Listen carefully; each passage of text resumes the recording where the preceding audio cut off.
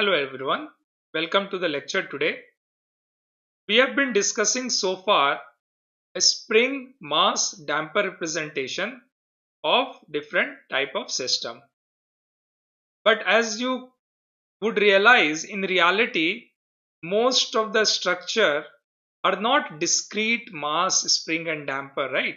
So you have a structure like you have beam, you have column. So in order to get the response of this system, we need to have a method through which we can simplify a continuous system to a single degree of freedom system. Okay, so if you have a beam column, then how can we simplify that to a spring mass damper representation? And because we have already now in basically in discussions, we have already learned how to get the response of a single degree of freedom system, it's just mass spring damper, to different type of loading. We can then find out the response of a continuous system once it is reduced to a single degree of freedom system to different type of loads. And the way we simplify a continuous system to a single degree of freedom system is through a concept called shape function.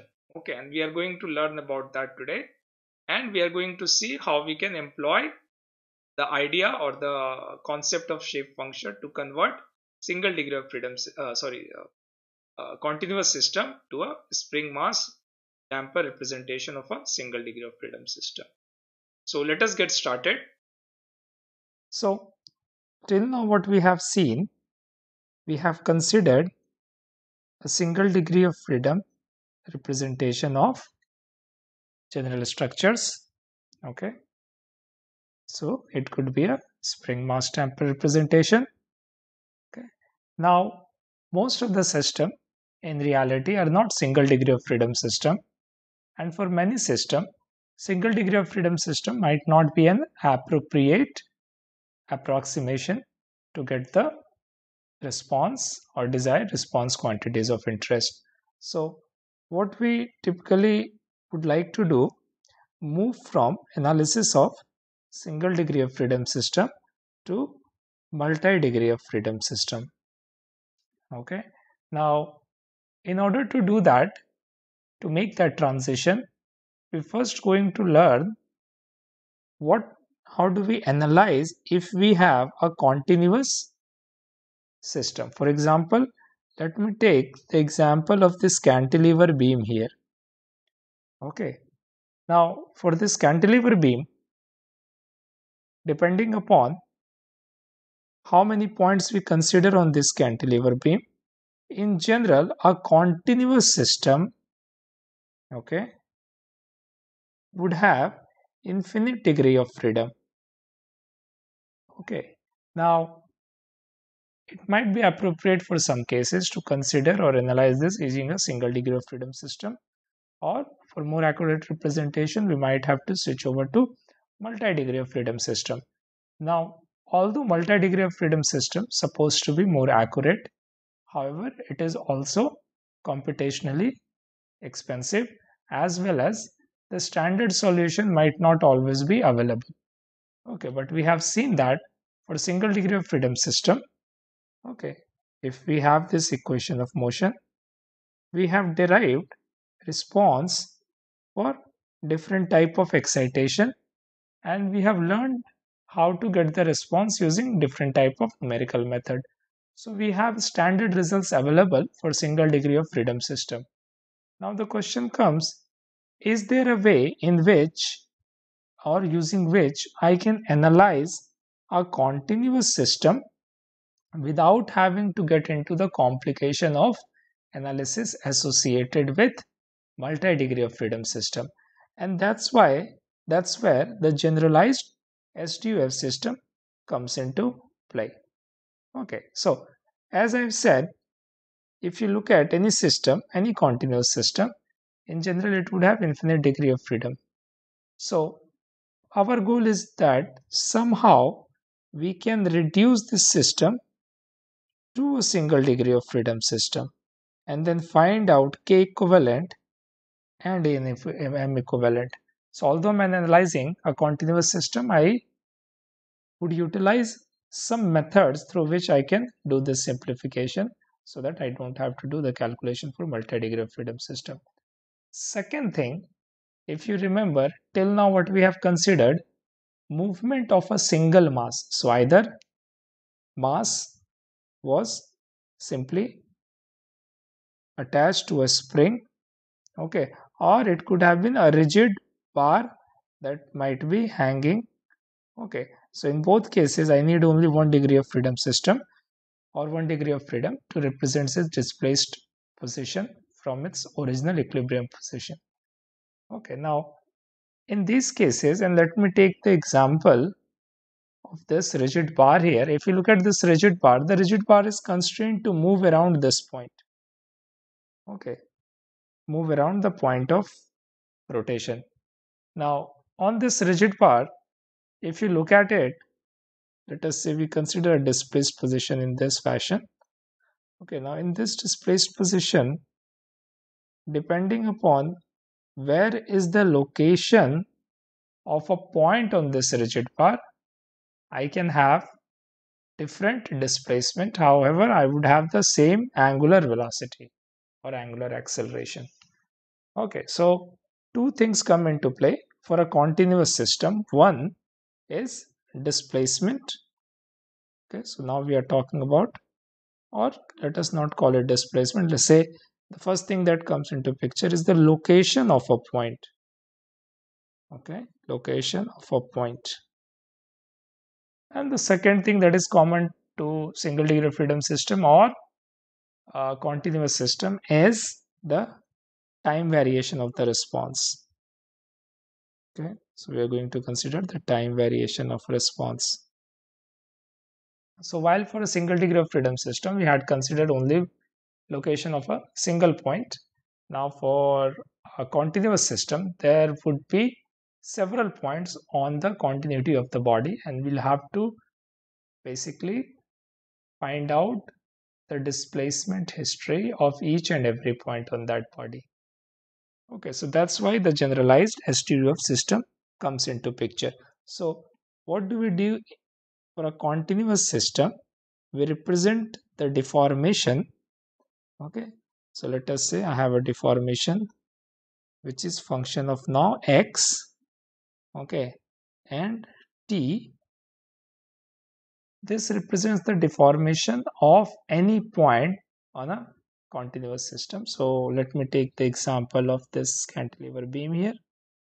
Okay, and let us say under action of some force, okay, it is deforming so that in the displaced position, okay, this is how it looks like.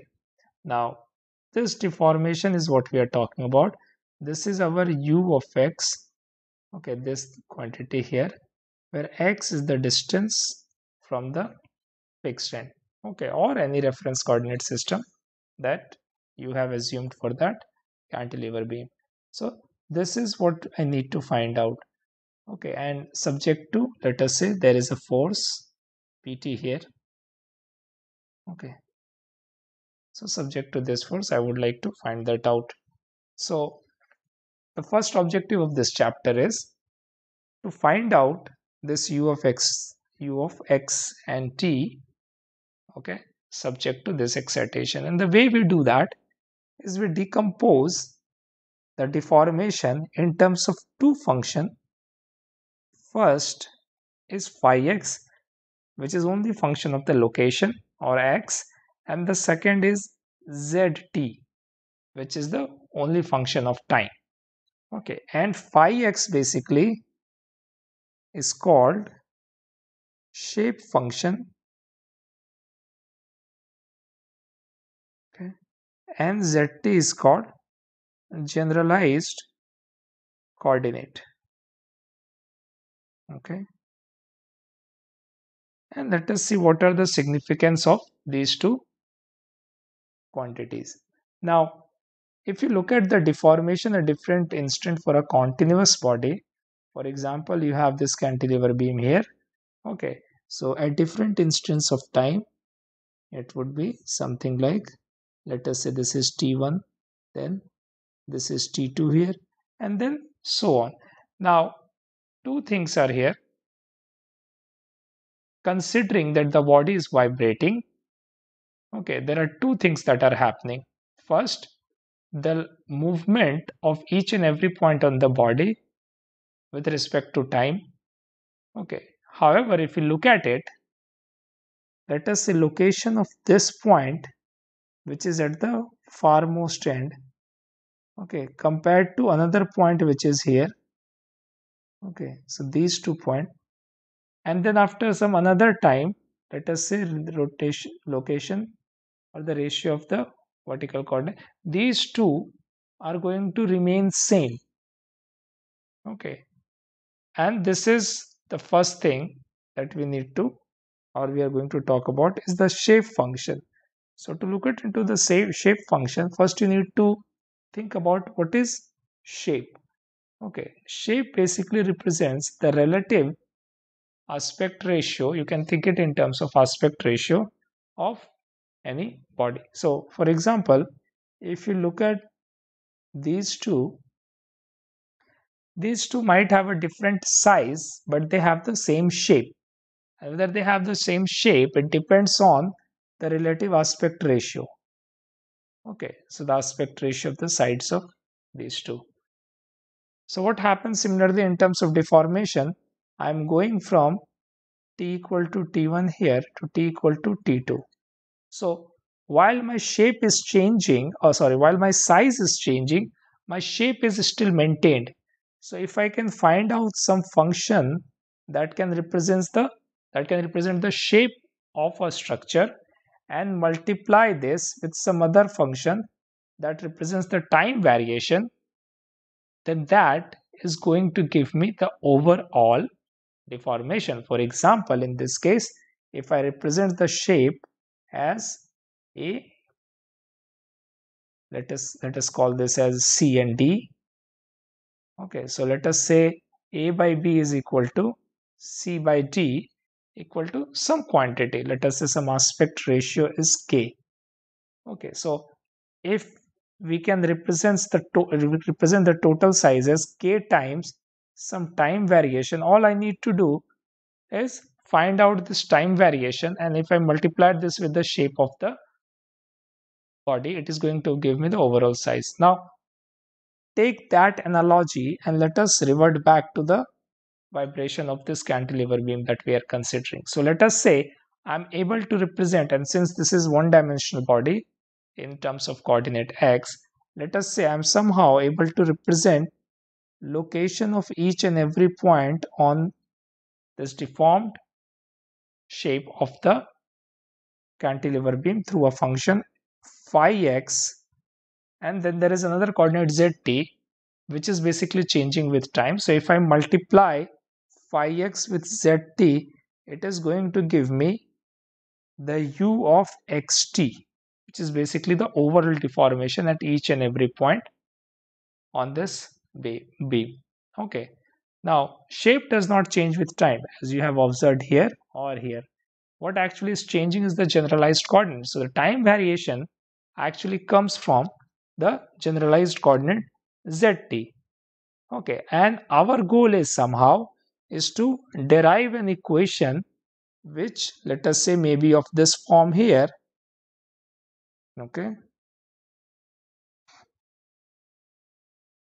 so we have equation of motion. So our goal is to somehow, using this shape function, is to find out an equation something like this. Okay,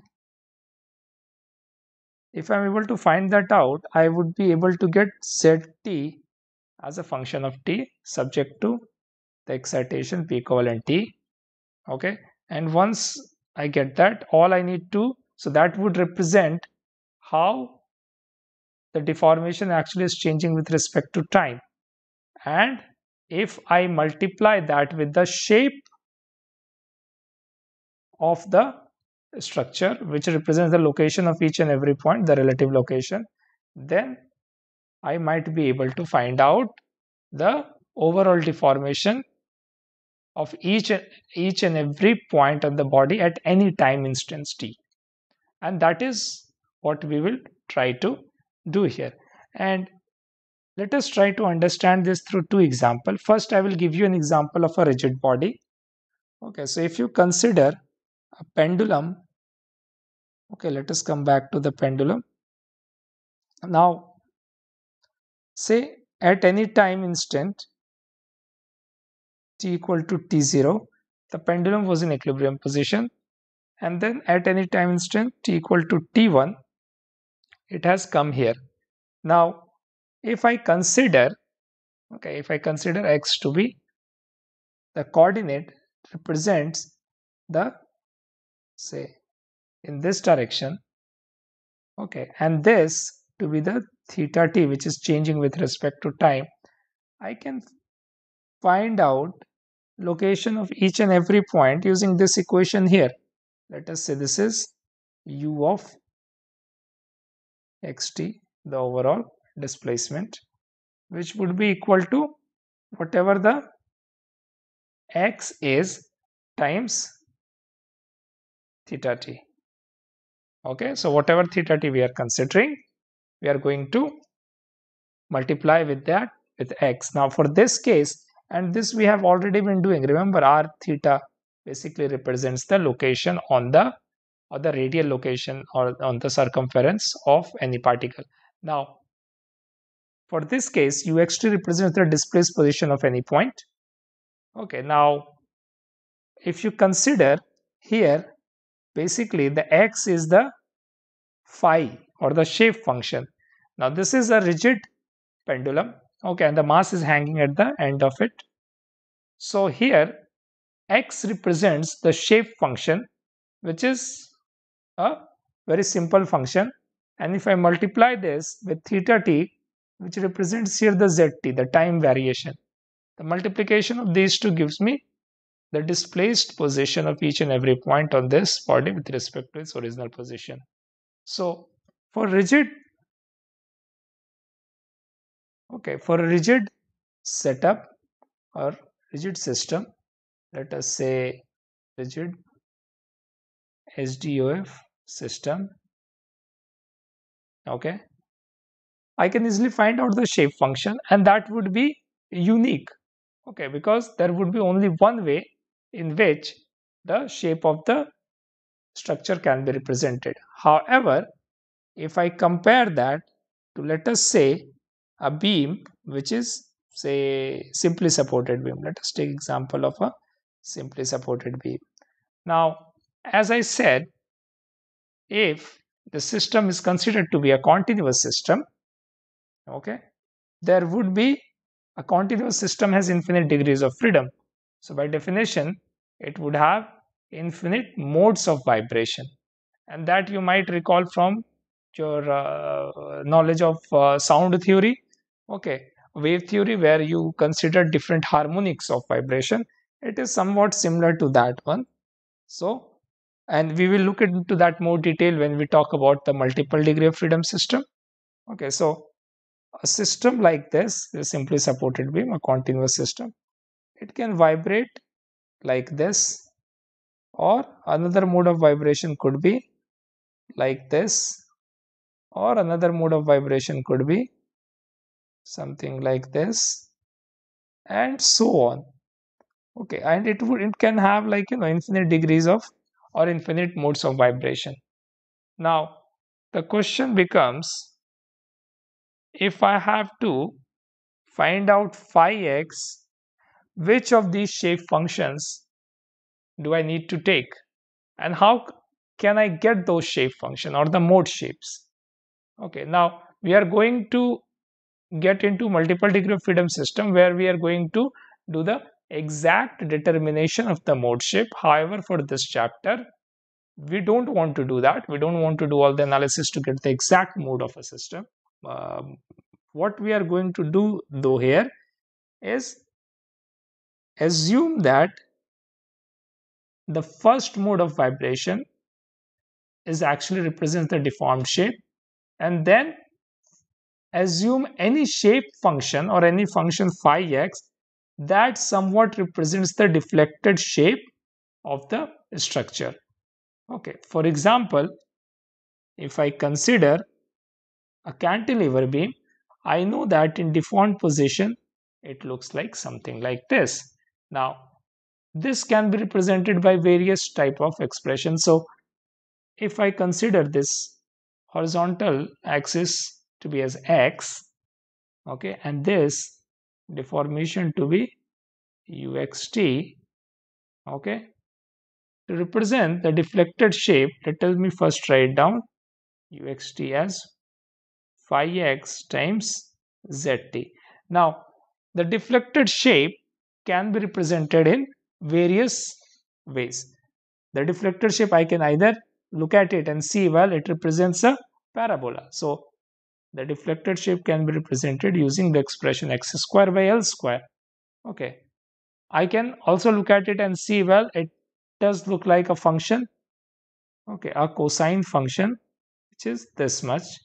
Okay, so that at x equal to 0, it is 0, and at x equal to L, it is actually 1.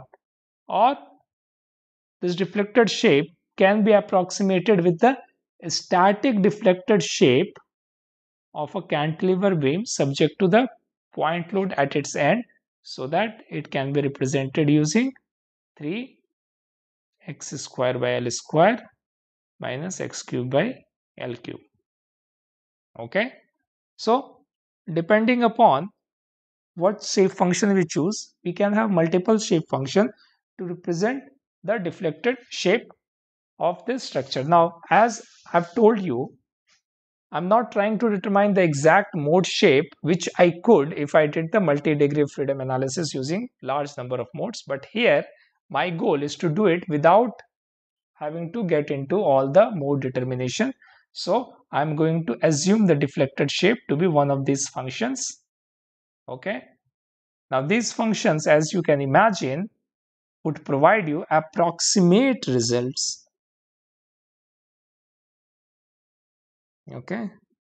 And whether that approximation is good enough or not depend on the shape function that you have selected. Okay. Now all three shape function can be used to represent the shape of this deflected shape of this cantilever beam. However, the only condition that all these shape function must satisfy is that all selected shape function, okay, must satisfy the displacement boundary condition. And what is a displacement boundary condition?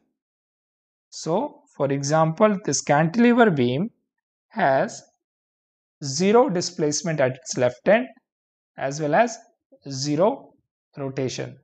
Okay, so whatever shape function I select, that must satisfy that. Now, what we usually do, like in this case, when I write uxt equal to phi x times zt, okay, in these type of scenarios, we typically write phi x such that it becomes, or we normalize phi x with respect to a point of reference.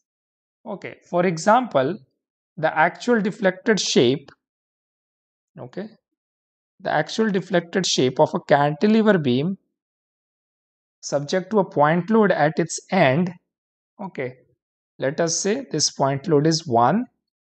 So the deflected shape actually looks like something like this. Ux, or this, let us say here, Ux equal to 3L x square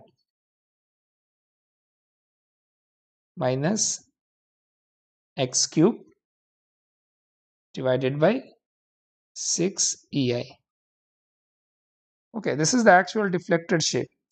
However, when I will represent the deflection, okay, I'm going to write it as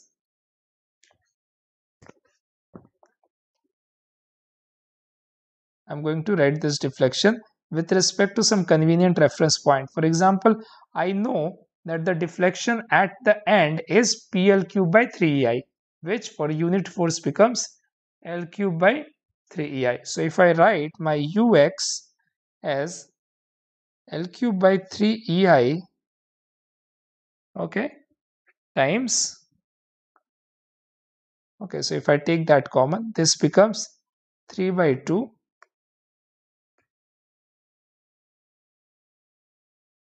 x square divided by L square minus 1 by 2 x cube by L cube. Okay, so I can normalize such that this represents the shape function and this represents the z at any time instant. Okay, and zt would be this factor multiplied with something, so that my phi x is now normalized with respect to the deformation at the end of this cantilever beam. Okay, so usually whatever the shove function that I get, the deformation that I get, let us say delta x, and you divide it with respect to some reference point. Okay, so that let us say here it is L cube by 3I, such that when you substitute phi equal to L, it becomes 1 here.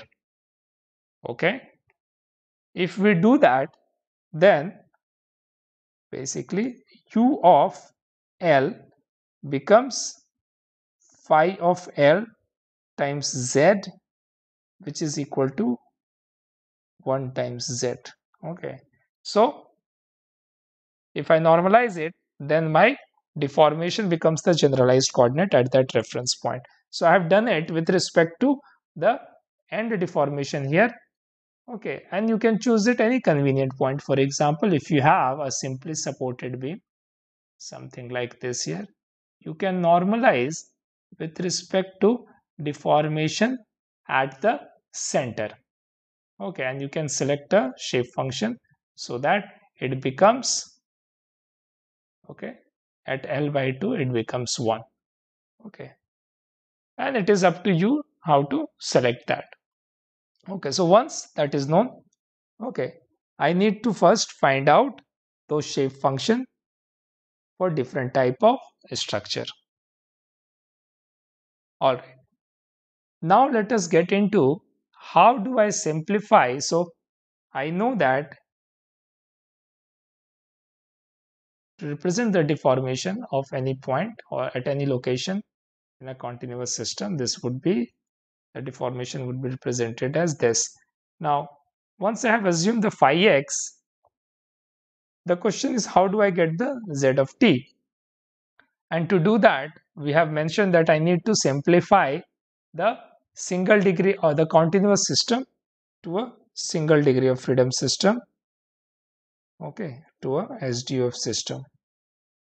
Okay, and let us see how do we do that. So what we are going to do, we are going to consider an example of ground excitation, or let us say ground, let us call it seismic excitation. Okay, so basically what I'm saying here, I have the same cantilever beam. Okay, and it is undergoing vibration due to ground.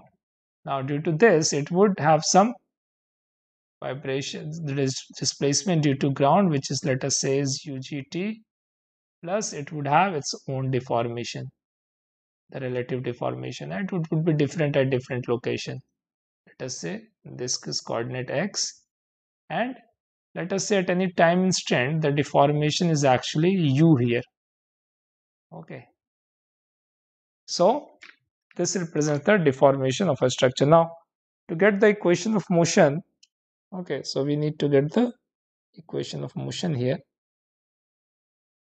Let me fix this.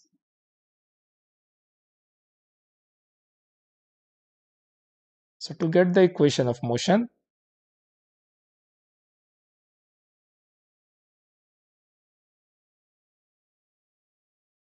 okay, I know that the total acceleration at any location in this structure can be represented as ut of xt would be equal to ground acceleration plus the relative acceleration of that point. Okay, now knowing that, let us first find out what is the inertial force due to this acceleration. We know that inertial force at any point in this can be, so inertial force would look like something like this. Okay,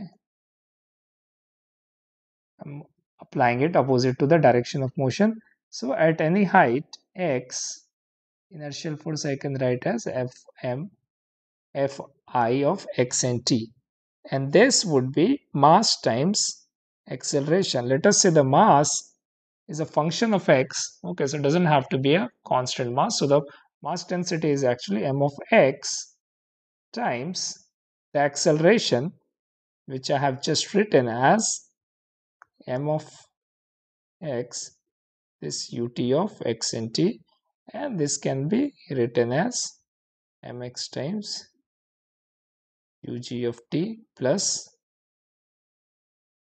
ux of t. Now this is effectively the external force that is acting on this cantilever beam. Okay, to get the equation of motion, what we are going to do, we are going to use a method called principle of virtual displacement, and you might have already come across this in different courses. Okay, so we are going to utilize principle of virtual displacement.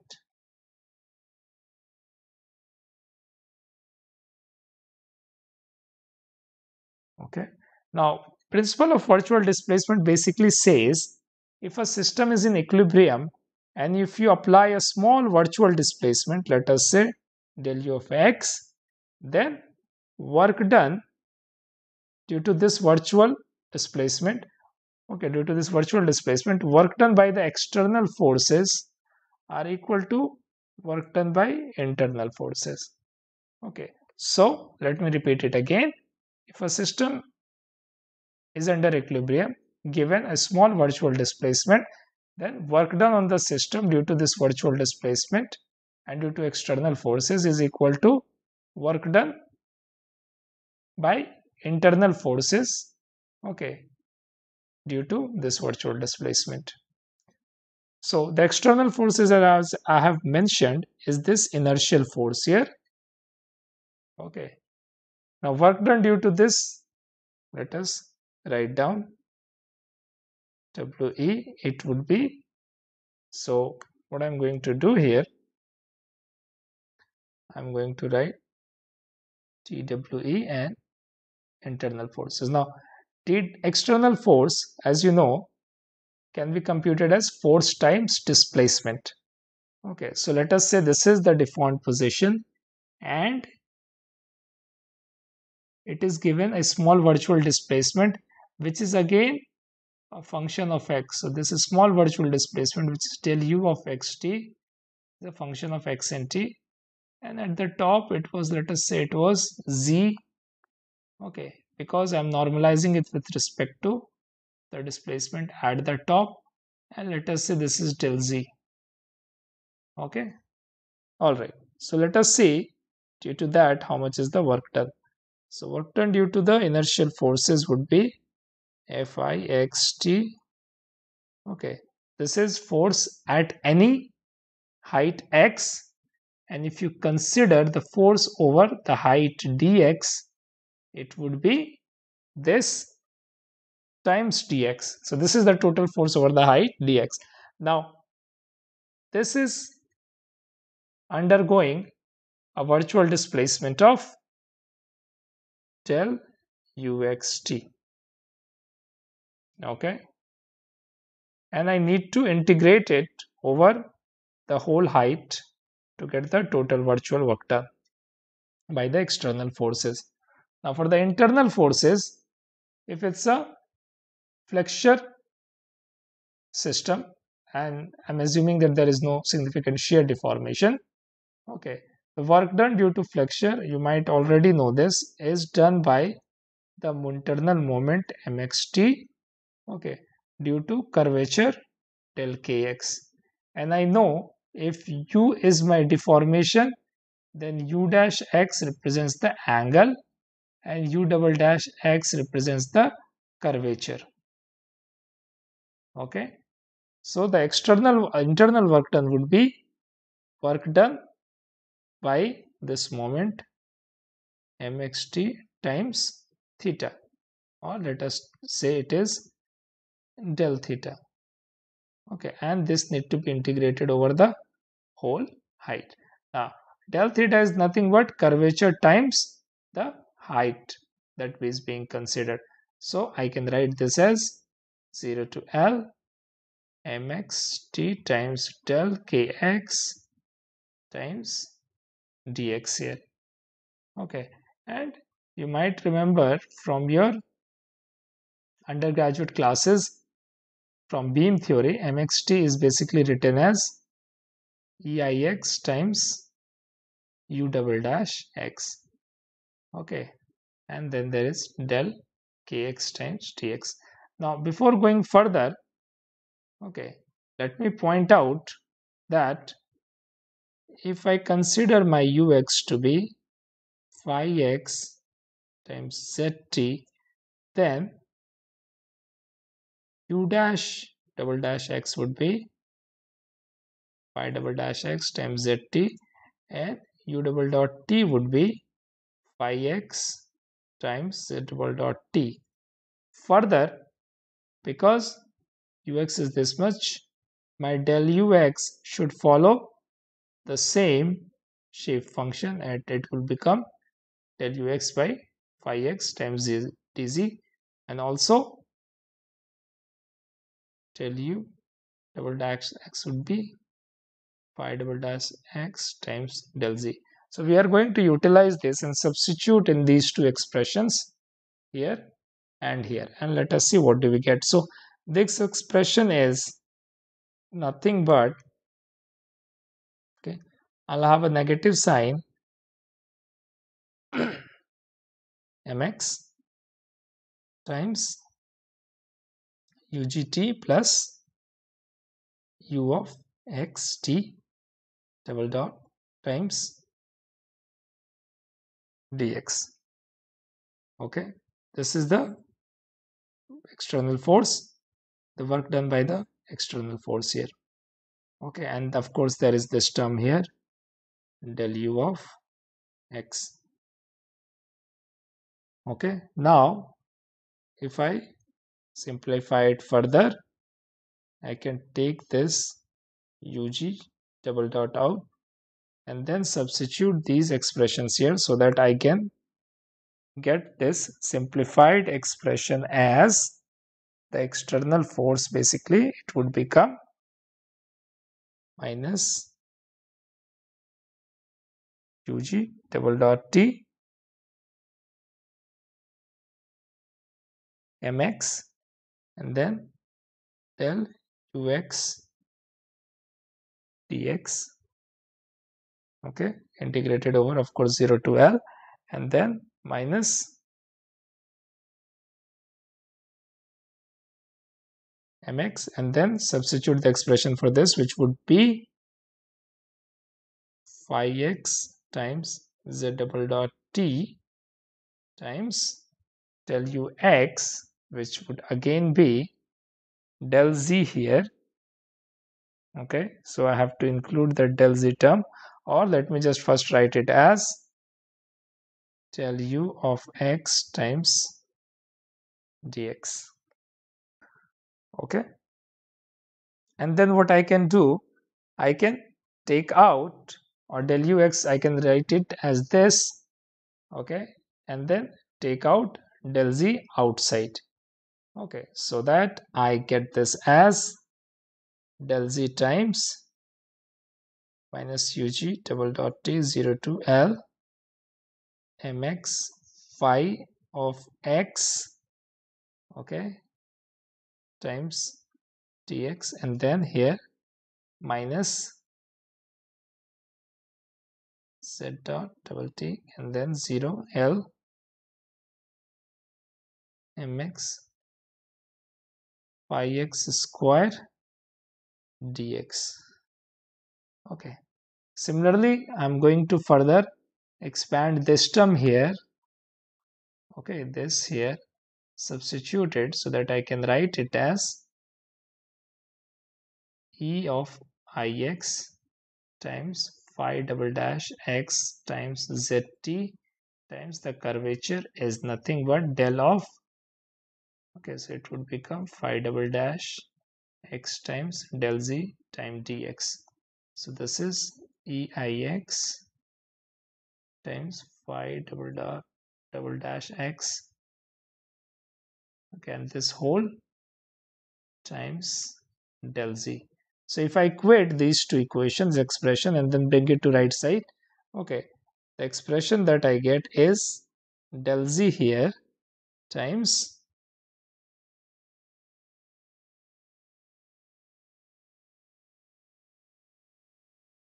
mx times phi x square dx, and this whole times z double dot t, okay, plus I have this term here. This term that I'm going to write next is 0 to L eix, okay, phi double dot dash x square dx times z of t, okay, plus this term here, which is 0 to L mx phi x dx, and this whole term times ug double dot t, and this is equal to 0. Now I know that my virtual displacement del z cannot be equal to 0 because I have assumed it to be a finite virtual non-zero displacement. So what I'm left with, the expression inside the bracket to be equal to 0. Okay, so let me do that. Okay, let me now have a look at carefully these terms that are inside this bracket. These terms only depend on the parameter x or the location, and it is not a function of time. Okay, so if I consider this expression, okay, let me write this as m equivalent times z dot t plus another constant parameter, which is k equivalent times zt plus l equivalent times ug of t.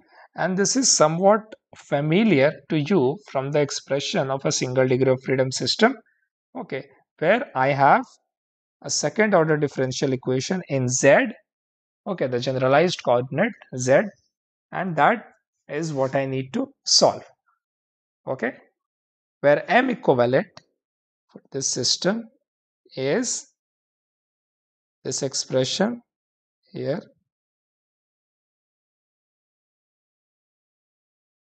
okay, and the k equivalent is eix times phi double dot dash x, okay, and then I also have l equivalent, which is 0 to L mx phi x dx. Okay, so I have been utilizing the shape function phi x, okay, I have been able to reduce a continuous system to a single degree of freedom system, and then my job becomes very easy because I can solve this system and I can find out what is z of t. Once I find out z of t, which is the time variation of the response, I can multiply with phi of x, okay, as I have told numerous times before, to get my u of x of t. So the displacement of each and every point on that continuous system as a function of time. Okay, and that is how we solve any type of continuous system. We assume a shape function. Utilizing that shape function, we find out what is the m equivalent, k equivalent, and l equivalent. And then once that is found out, we solve this second order differential equation to get the value of z of t. Okay, So this is the procedure that we would be following to solve a continuous system. Now, you note one thing here, we have not considered damping. Okay. And as I have previously mentioned, damping, the C equivalent, there is no term such as like C equivalent that I can find out just from the properties, the geometrical and mechanical properties of the structure. Okay. So what do we do? Because damping is a very complicated mechanism. So typically we find out damping ratio from experiment for different type of structure and then use that to solve the system or include the damping in the system. Okay, so first let us write down this expression here that we have, okay, in this form. So let me rearrange that so that I can write it as, first for the undamped system, okay, K equivalent divided by M equivalent Z of t. This is L equivalent M equivalent, okay, times UG of t. Okay, so we can write this as Zt plus omega n square of Zt, and thus is equal to, I'm going to define it as another parameter Ug of t. Okay, now if I have a damping in the system, okay, you might know the familiar expression. I can further write, include the damping as zeta omega n times Z dot t plus omega n square times Z of t minus zeta equivalent G of t. So this is for undamped system. And if I know the value of damping experimentally, or let us say assuming some some ratio, I can formulate this equation like this. Okay, and this gamma equivalent is nothing but L equivalent divided by M equivalent, which if you like to write in terms of expression in phi x and mx, it would be 0L, okay, and here it would be mx phi x square dx. Okay, so we have been able to reduce our continuous system to a single degree of freedom system, okay, and find out, and utilizing that we are going to find out the response of the system. Now once we find out M equivalent and K equivalent, it is very easy to find out the frequency of the system as before. Okay, so the frequency square would be K equivalent divided by M equivalent, which is 0 to L EIX times phi x square dx divided by 0 to L mx phi x square x times dx. Okay, and then that would give me the frequency and subsequently the time period of the system. Okay, so this is how we reduce a continuous system to a single degree of freedom system.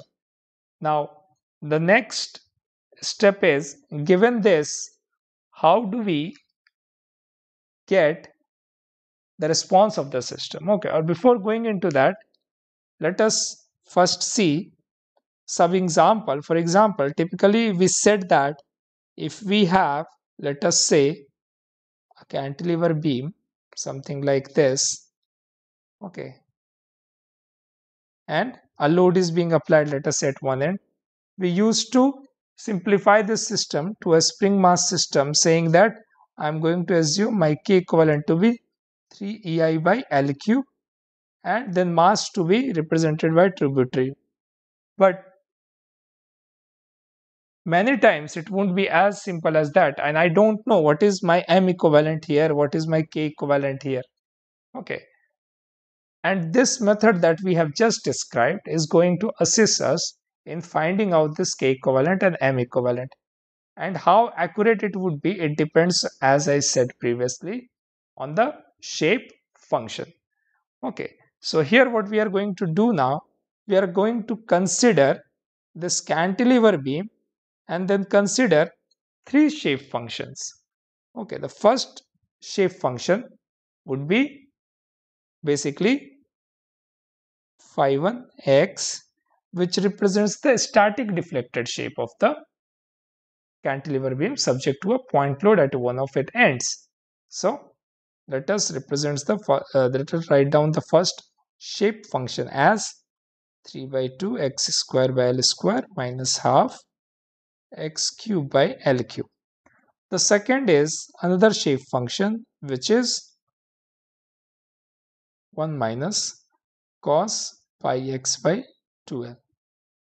And then there is a third shape function, okay, which I'm going to write as the parabolic function x square by L square.